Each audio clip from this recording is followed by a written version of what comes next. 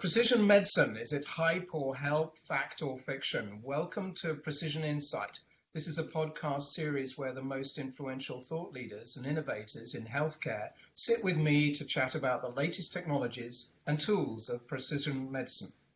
What do we have available today as patients, caregivers, and healthcare providers? Are we seeing a difference in the healthcare system? What is coming up in the near future? If you want to know more about this incredibly fast-moving field of research and development, stay tuned.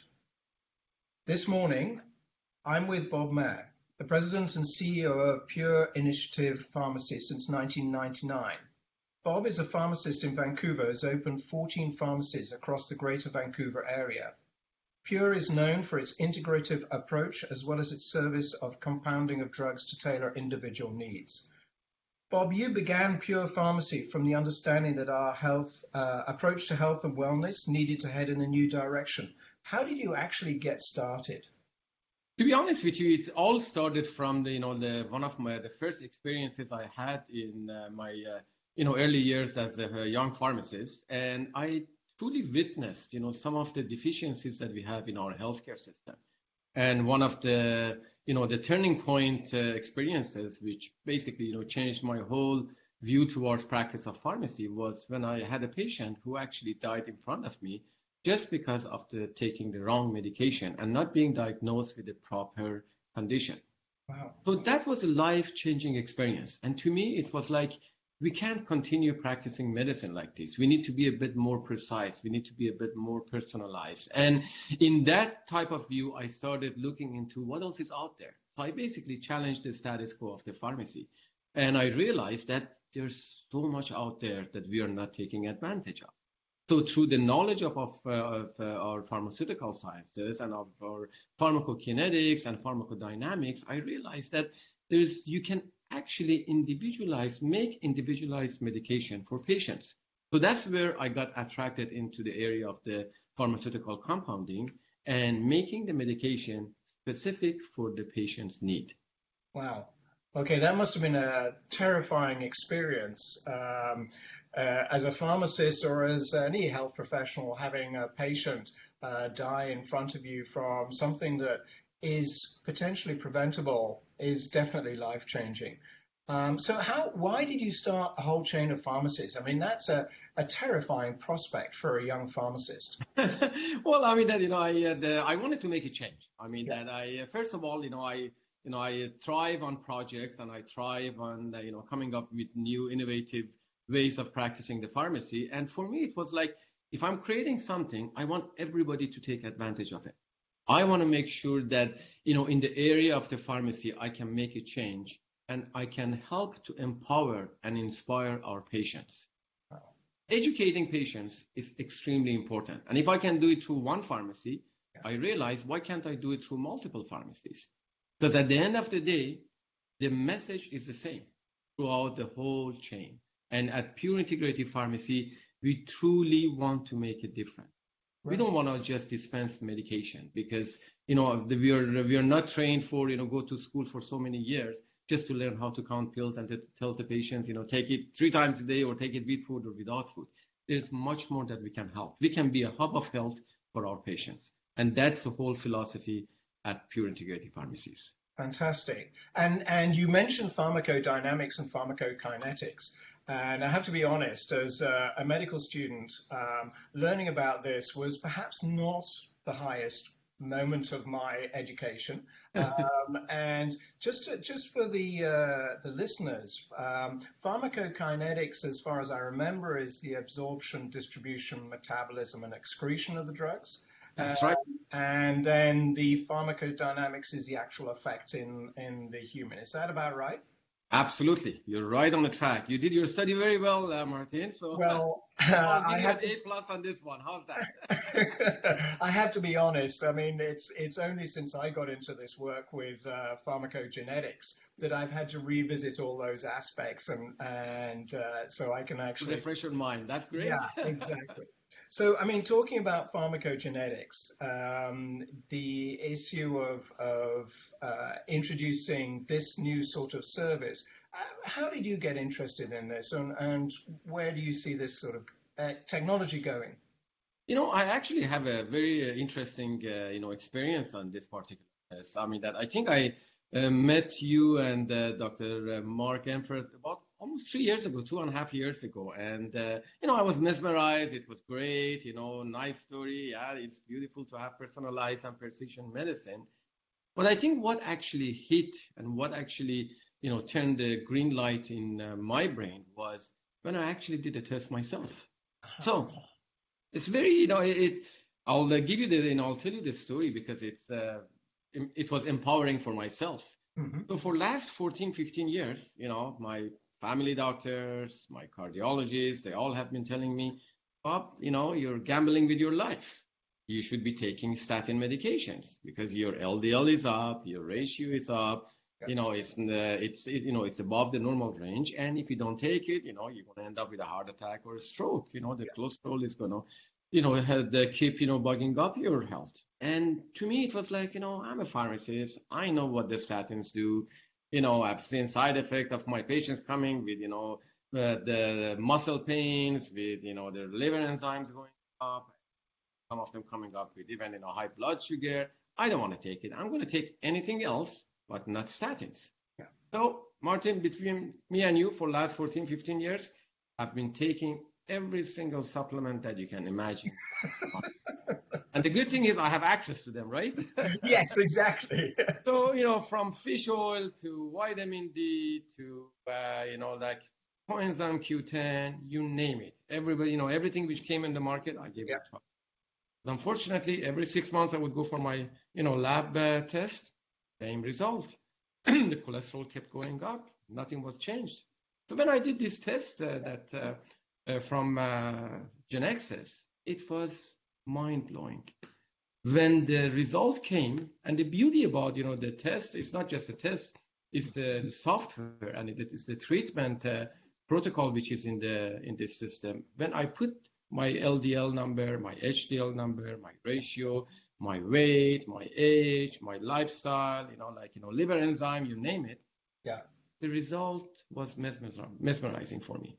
It told me that I should not be taking actually one of the statin, and that was the one that the doctors wanted me to take. Yeah. And instead, it told me that I can take a different type of statin, right, in the same class of drugs. Yeah. It's going to be effective, and it's not going to have any effect on my liver enzymes. My body is able to metabolize it properly. Fantastic. So believe it or not, next day I was at my doctor's office. I got the prescription, and thanks God I know a good pharmacy which can fill my prescription. And I started taking the medication. Again, every single morning when I wake up, I take my statin medication. Amazing. And, I'm looking forward to go and get my test done. And I'm certain, my LDL is going to come down and my cholesterol ratio is going to be much better. And that has given me a peace of mind. Yeah. That means that That means that we'll be having these conversations in 10, 15, 20 years' time because you'll be healthy. Absolutely. I think you just saved, you just added another 10, 20 years into my life. Fantastic. And that's priceless, right? I mean, that's so powerful. I cannot, I cannot tell you how important it is for us to have such a tool.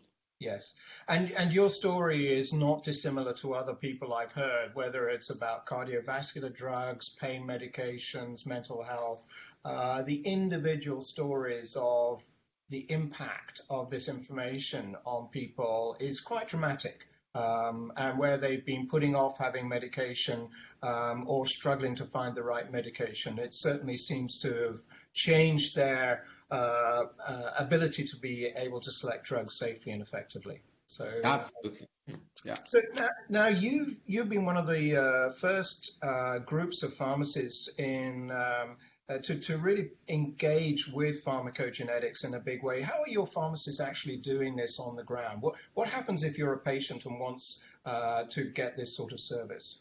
Basically, I mean that we are carrying the kits in our pharmacies. Yeah. All of our pharmacies and our staff have been educated about this particular test. Yeah. They all have had a chance to attend the webinars and to read the training materials, and I've been promoting it, and I've been talking to them almost on a daily basis. And as a matter of fact, actually, one of our pharmacists actually made a video of it, so we can post it on the YouTube and our social media platforms, so we can educate the patients. And it's very simple. Patients can basically just walking into our pharmacies, and they can basically get the kit. We can show them how to do the samples, and they mail it, and in 2 weeks they get the result, and they're encouraged to share the results with us as their pharmacist, and then we can take a look at it and see if they're on the right medication, if the dosage is right. More than any, most important part, if they're on multiple medication, we can actually find out if there's any drug interaction. Yes. And through the consultation with their physicians, we can have that triangle of the care, which is, patient, physician, pharmacist. That's been like one of my dreams, that to really create this triangle. And now with this test, I think we can do it. Yeah. Because the doctor does not have to guess anymore, right? No, that's right. And so, this is stepping back a little bit, pharmacists in Canada have quite a significant role, and it does vary from province to province. And Alberta has much more scope of practice for their pharmacists than, say, some other provinces. Now we're talking about pharmacists having access to really quite advanced decision-making tools. Do you see the role of the pharmacist evolving in terms of helping people with identification of medicines and maybe even taking over from doctors a little bit in that role? I truly see that. And I think that's going to get evolved, and it's going to help the doctors, and it's going to help the patients. At the end of the day, we know that we have a shortage of, healthcare practitioners out there, especially with the aging population and all the advances which is coming. We need to be more involved in the patient's care, because I call ourselves, we are the hub of the health. We are the gateway for the patients to get access to the healthcare, because you don't have to make an appointment to go see your pharmacist. No. You can just walk in anytime to any of our pharmacies, and you can have access to a pharmacist. So the more empowered and the more tools we have as a pharmacist, that we can help our patients.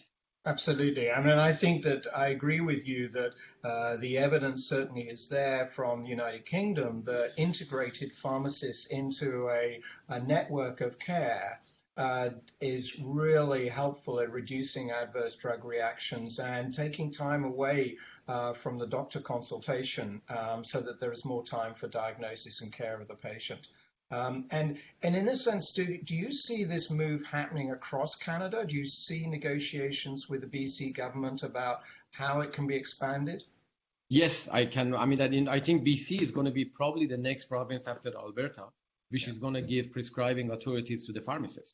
So our college is working, closely with our association and with all of us to make sure that they come up with a protocol, which is going to help us to be able to prescribe certain medications and basically decrease the workload on our healthcare system. Absolutely. And, you were talking about the pharmacogenetics being available to you, and you mentioned liver function. Do you see the need to have more information into your systems as well, such as kidney and liver, so that you're able to customize even further? Absolutely. I think, the collaboration, with getting the results, from the labs, especially, from Life Labs, and entering all those parameters into, to the software, I think it's going to help us to come up with even a more precise dosage and the selection of the medication for our patients. So where do you see all this super technology and personalized precision medicine moving in the future? What do you see down the road in say 3 years, 5 years time? I think in 3-5 years time, we'll be able to eliminate all these trial and error guesses and precisely come up with the right medication and the right dosage for the patients. Your system is going to be so different from your brother or your mother or your sister or somebody else. And we have to truly pay attention to that. Yes. Because that's an important part. That's an important fact that if we ignore it, we basically just going to, keep playing with the patient's health. I look at the number, the top 10 reasons people get admitted to hospital. Yeah, adverse reactions of the drugs or the wrong dosage or the wrong drug. I've witnessed that myself personally many, many times. Yes. Or patients not taking the medication that they should be. because they have a fear.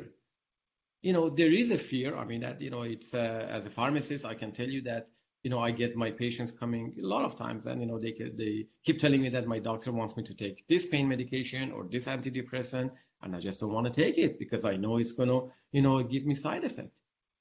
If we have a tool like this, like, this GenXS and the Treat GX, we can actually ease that fear and that anxiety of patients. That anxiety itself, not only, that doesn't help the patients to get a better care, anxiety itself is a condition which can actually cause more and more problems in our system. So to me, that's where the future is going to be. The future is going to be more precise medication, more precise dosing, and helping patients to live a better quality of life. Yes. I think we all want that, right? Absolutely. That is what we all do want. And I think that's a very interesting angle where we're talking about adherence, because the wastage of medication, a lot of people talk about the number of prescriptions that are taken and then flushed away because people are anxious about taking those drugs. And it definitely is an area where I think people haven't focused too much on the value of precision prescribing, that you can reduce people's anxiety. And that makes, as you said, that makes people feel better. I mean, just reducing my anxiety about the therapy has a huge benefit. And it's part of the placebo effect, if you like, that now, okay, so the pharmacist has been through everything. They've reassured me they've got the technology that helps me understand that this drug will not, or is much less likely to harm me. I'm going to feel more confident about taking it for 2 or 3 weeks to see whether I get the benefit that I may not have done if I didn't have that information. So I think your point about anxiety reduction is really important, and a major message, I think, to people. Is there anything else that you think that may be happening in genomics that generally that you think pharmacists will be involved with? I think in the genomics, we are also going to be seeing much more information about what type of, for example, food or diet this patient should have. Right. What type of supplements or vitamins this patient should have. Yes. Or what type of exercises is going to fit this particular individual the best. And, with more advanced technology out there, we are going to be able to do that. So not only we can, tailor make their medication, but we can also tailor make their diet, their lifestyle. I mean, that those are all important factors. And I think with the genetic testing, we're going to be not only the genetic testing, the other testing which are out there, just like the biomarkers, the metabolites, the environmental factors, we can truly get to narrow down all the therapies that we want for the patient. Fantastic. And beside that, that I also see, the decrease in the healthcare cost. Yeah. Yes. I know that in most of the cases, yes, the patients are not paying themselves. Either the government is paying it or the third-party insurances are paying it. But at the end of the day, it is us who are paying it. It's us, the taxpayers, who are actually contributing towards the healthcare expenditure. And if I show you the bin that I have inside our pharmacies, which we call it, like a drug disposal bin, you will be mesmerized to see how much medications are being wasted on a daily basis. Like, I'm talking about, let's say in one pharmacy, I have a big, probably it's about 20 gallon, bin, which gets filled up every 2 weeks. Wow. And we are not, and in our pharmacies, we don't dispense too much, prescriptions, because we try to, encourage our patients, to do other modalities, besides just taking it. Yeah. Imagine, in big pharmacies, which are doing let's say 300-400 prescriptions a day. Just imagine how much of waste medication they're getting back from the patients. Why? Because they started taking this, it didn't do the job, the doctor changed it to a different medication. The second one didn't work, they're going to change it to the third one. And then the third medication is going to cause some drug, it's going to cause some drug adverse reaction. It's going to cause some side effect. Yeah. Then your doctor is going to give you the fifth medication to basically counterattack the side effect of the fourth medication. Yeah. You see where I'm going with this vicious Absolutely. cycle? Yeah. So if you, from day one, you can have this test and you can find out what medication precisely is going to be good for that patient, you're eliminating all, not only the interactions and the adverse reaction and the anxieties, you're decreasing the cost for this patient. You know how much we can save as a society? Our biggest expenditure in the healthcare is what? Medications, right? Yeah. So if we can use that in, let's say, mental health, we can use that in counseling, we can use it in a proper, the doctor visits. Isn't that what we all want? Oh, absolutely. And you've given us an image, and thank you very much for this conversation, but you've given me an image particularly of these huge bins filled with drugs that cannot be used, that have to be thrown away. And that's a picture that's really quite disturbing. And amazing to hear your experience, why you got into this, and how engaged you are. And I'd like to thank you, Bob, very much for your time. Fantastic conversation. Look forward to chatting again. My pleasure. Thanks so much, Martin.